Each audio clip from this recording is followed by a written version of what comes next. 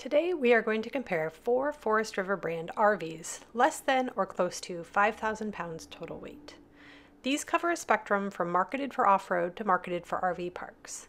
This video covers trailers that are heavier and longer than we would normally cover on this channel, but it does make an interesting comparison of different Forest River options. Hi, I'm with my friend Michelle, who's an awesome mom who wants to camp with her kids and wants to trade up from a pop-up camper. So I'm looking for a smallish camper that also has a toilet, a heater, bunk beds, and a refrigerator. Let's go look! The RVs we're going to look at vary in starting price from around $28,000 to upwards of $44,000. I honestly started off thinking I would find major differences between these, but frankly, they're all very similar. I'll try to highlight the major differences as I go. Sorry, but I'm going to step on a soapbox for a minute. After we visited these and I started doing research for this video, I was reminded about how much bad information there is out there about RVs. Don't take anyone's word for unique features or what your tow vehicle can tow, including me. If you watch some of the sales videos for these, you will hear about exclusive to this model features that are almost always available on anything we looked at. Examples are a black tank wash outlet, which is a nice feature I have to say, and on all of these trailers, or the centralized vacuum system, shared between the R-Pod and NoBoundaries. Okay, I'm off my soapbox, onto the trailers. The first camper we looked at was a Forest River NoBoundaries or NoBo 19.3. This is a 24-foot, 4-inch long trailer with a dry weight of 4,199 pounds. This is a dual axle trailer, so the carrying capacity is high, with a fully loaded weight of 7,550 pounds, making it the longest and heaviest camper we looked at with Michelle. You could probably keep this to 5,000 pounds fully loaded, because many trailers in this class only have about 1,000 pounds or less of carrying capacity. However, you'd have to watch your weight carefully. This model of NoBoundaries has a dry bath with a shower separated from the toilet and sleeps 4 to 5 with large bunks, a convertible dinette single bed, and a queen-size Murphy bed. It has a 30-gallon freshwater tank, a 30-gallon gray water tank, and a 30-gallon black tank.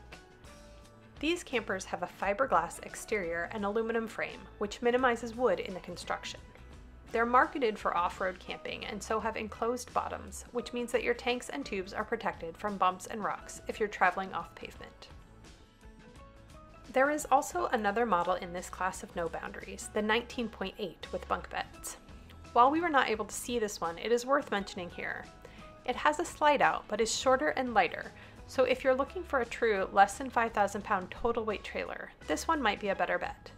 The 19.8 is 22 feet 8 inches long with a dry weight of 3,798 pounds and a maximum weight of 4,795 pounds.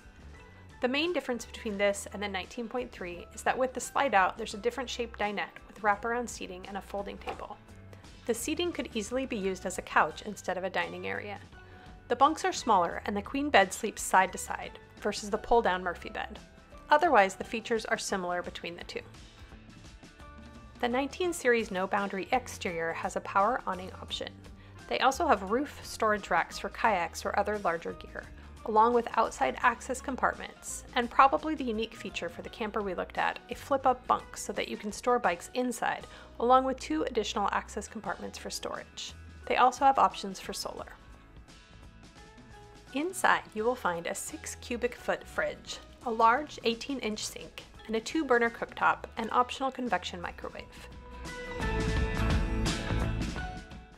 The 19.3 is 24 feet long, so there's tons of storage inside. The bunks are large enough that they claim you can sleep 2 kids per bunk.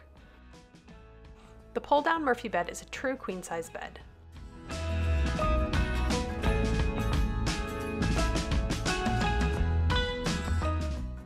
The dinette is tiny for something that can sleep this many people, but you also have a sofa under the Murphy bed that you could use as additional eating space if you needed to be inside. The dry bath has a pretty large shower and a small medicine cabinet for storage, in addition to under sink storage.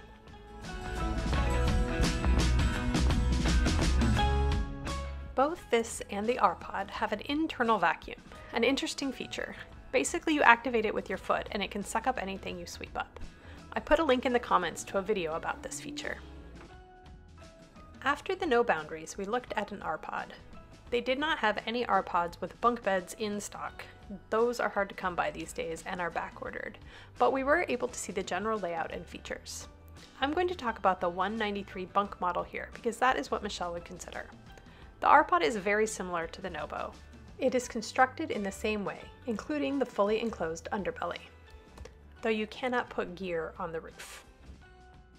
The R-Pod 193 is 1 inch short of 22 feet long, with a dry weight of 3,645 pounds and a max weight of 4,826 pounds. The 193 includes a slide-out which expands the seating area. It has a dry bath with separate shower and toilet and sleeps 4 to 5 with bunks, a convertible sofa single bed, and a 60 by 74 inch Murphy bed, which is 6 inches short of a queen. The dinette is a folding table and couch, which is the same as the NoBo 19.8 and may or may not be everyone's preference. Like the other models, the R-Pod 193 has 30-gallon fresh, gray, and black tanks. The R-Pod has a smaller awning option than the NoBo at 10 feet versus 16 feet and has solar options. It is missing the large cargo door and flip-up bunks, but has the same front cargo storage options and a rear cargo option that is pretty good sized. Inside, you'll find the exact same kitchen as in the NoBo 19 series, with a 6 cubic foot fridge, the same 18-inch sink, and a 2-burner cooktop and optional convection microwave. This is 2 feet shorter than the NoBo 19.3 and the same size as the 19.8. The extra 2 feet in the larger NoBo gets you a full queen-sized walk-around bed. Otherwise, the storage is essentially the same, though it's laid out differently in the R-Pod. The R-Pod has smaller bunks that are open on the end, which might require some kind of curtain if you want to put the kids to sleep before the adults and all be inside. It also has a smaller bathroom with the sink inside the shower, which looked a little awkward. It has a dinette with a folding table and sofa, which may or may not be everyone's preference, though you could take that table outside pretty easily, which means you carry only one table. Compared to the NoBo, it looked like the R-Pod was basically the same, with a different layout, so this is probably a personal preference for what kind of layout you're looking for. Now we moved on to the Vibe 17DB. This is built the same way as the R-Pod and NoBo, aluminum framed with fiberglass siding. However, they are not marketed for off-road and are not as high off the ground. They do still have the same enclosed undercarriage. The Vibe 17DB is 22 feet 5 inches long with a dry weight of 3,789 pounds and a fully loaded weight of 4,930 pounds. There is no slide on the Vibe, which makes it a bit simpler from the other models in this video. It sleeps 4 to 5 with large bunks, a convertible dinette, and a 60 by 74 inch Murphy bed, again 6 inches short of a queen. Like the other models, this has 30-gallon fresh black and gray water tanks. The Vibe has a 15-foot awning option, as well as exterior speaker options, and has a solar prep option but does not have solar panel factory installed, which again speaks to the marketing towards people who will primarily camp with power hookups. There's the same front cargo storage as the NoBo and R-Pod, and the rear storage has an option for an outdoor kitchen, which is one of my favorite RV features. I believe there's some variation of the outdoor kitchen available on both the R-Pod and the NoBo. In the Vibe, the outdoor kitchen includes a fridge. However, the fridge is 110 volt, so it will only work if you're plugged into shore power or running a generator or battery inverter. Unlike the other models so far, this one also has an outdoor shower, which is another nice feature. Inside, you'll find a similar kitchen as in the others, with the same 6 cubic foot fridge. The sink is different in the Vibe, and I found it to be weirdly small, with a huge faucet. There's also a 2-burner cooktop and optional microwave. There's an option for a flip-up counter on the side of the kitchen, which could add some needed counter space. Like the R-Pod, this has a slightly smaller than queen Murphy bed. Like the NoBo, the bunks are extra large. The bunks here are also pretty open on the end, which in my family would require some kind of curtain. The storage is slightly less than the other models. I think you sacrifice the pantry for the larger bunks and the 2-seater dinette.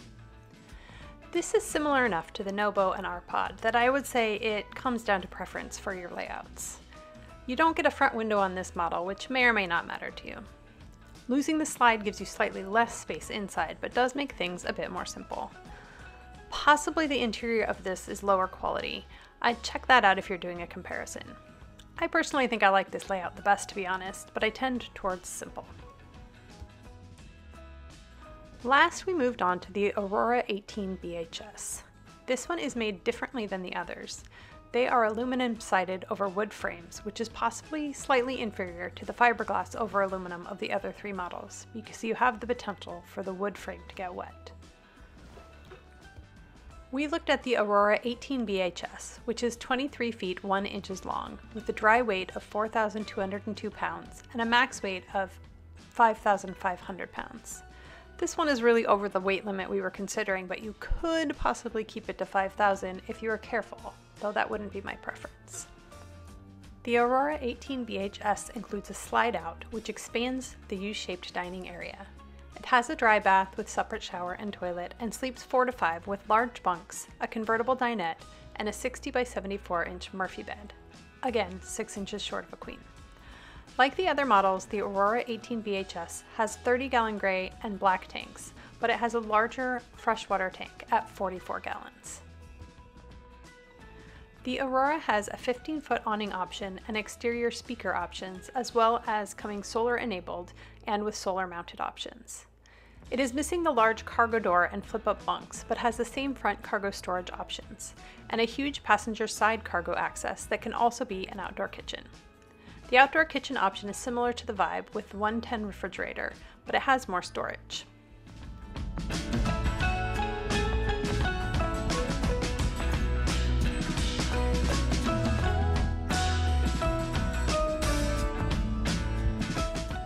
Inside, you'll find a similar kitchen as in the others, but not identical. The sink is different in the Aurora and much larger than the Vibe. The 2-burner cooktop is also a different model, with the burners being front to back instead of next to each other. It also has an overburner exhaust, which I think is a nice feature, also found on the Arpod and Nobo, and a microwave. It has a 10 cubic foot all-electric fridge.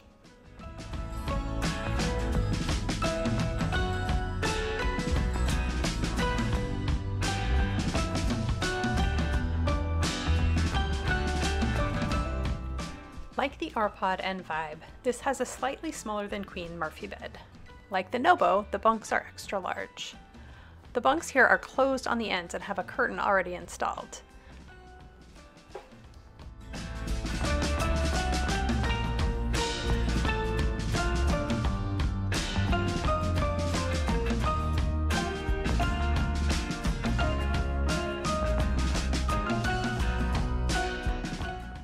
This one looks like it has the least interior storage, with no pantry and no storage over the dinette. But you do get a much larger wraparound dinette, which would make eating inside much easier with the whole family.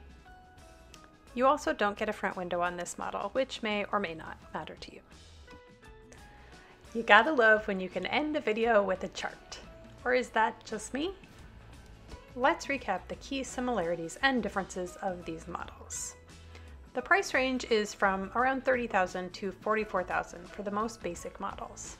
They all have similar holding tanks, with the Aurora winning for slightly larger freshwater. The Nobo 19.8, Arpod, and Vibe are all truly 5,000 pounds total weight. The Nobo 19.3 is the only one with the dual axle. The Nobo 19.8, Arpod, and Aurora all have slides. The Nobos are true queen beds. The Nobo 19.3, Vibe, and Aurora have extra large bunks. The Arpod has the smallest bathroom. The Aurora is built with aluminum siding over a wood frame, compared to the rest that have fiberglass siding over aluminum frames. The Aurora also has a larger fridge, but it does not run off of propane. Only the Vibe has a true outdoor shower. Whew, alright, that's it. I'll be honest, that was a difficult video to make. It is confusing out there. These things all have similar features, and yet differences. Best bet is to go out and take a look. Don't forget to have fun. That's what we're really here for anyway.